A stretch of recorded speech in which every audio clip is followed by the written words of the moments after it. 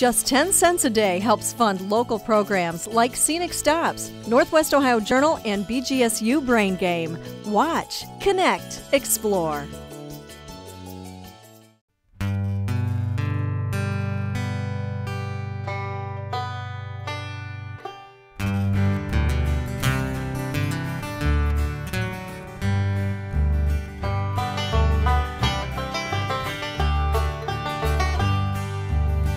Barn Quilt Squares started in 2001 when Donna Sue Groves wanted to honor her mother, who is a quilter, and hang a quilt square up on their barn in Adams County, Ohio. It basically grew from there. It is now in 46 states and Canada. There is over 6,100 barn quilt squares around the county that Donna Sue knows about. Adams County was doing it, and it was great for tourism. I thought I would get into it. Most still, when you say the word, think of a quilt, that's fabric, and they didn't really understand the barn quilt idea because nobody else had did it here in Hancock County. Quilting is such an old form. A lot of people in this area even quilt, and they love having them on their barns. I just think the quilts are an awesome thing to start in this area. Barb approached me, and we were the first ones to have the quilt on our barn, and I think it just took off. I started in about 2 years ago when my husband and I wanted some kind of decoration on our shed. So I did one, and it was a lot of fun.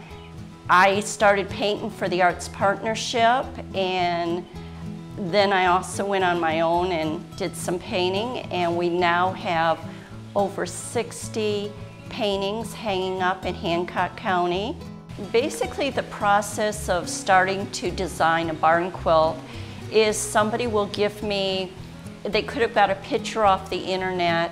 I had one lady bring me a pillow that I took a picture of, and then from there I draw lines onto the board. You make sure everything is as square as possible. Then once the design's on, you would tape it, and then you start with your colors, and always start with dark colors. The community has really responded to this really well.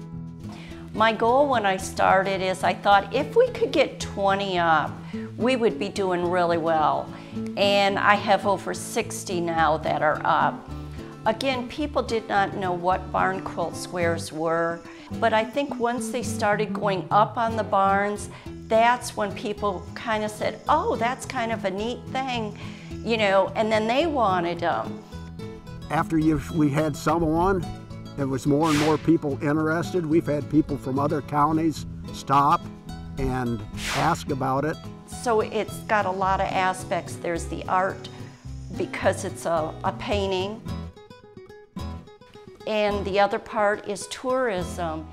Now the Hancock County Convention and Visitors Bureau is going to be doing up a flyer with a map that people will be able to come to the county and drive around on our back roads and see all the beautiful quilt squares. To go on a quilt tour, it's a Sunday afternoon drive.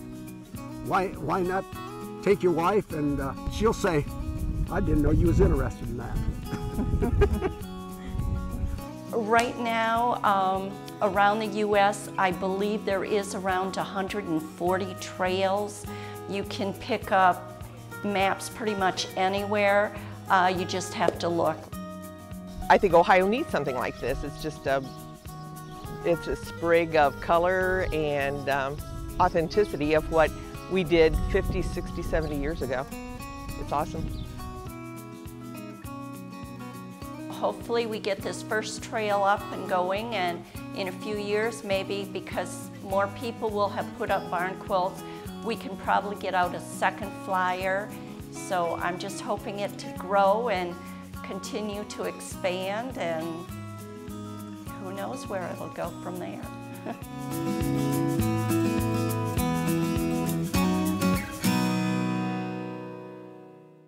Scenic Stops is brought to you by WBGU-TV. Support great local programming by giving now at wbgu.org/pledge.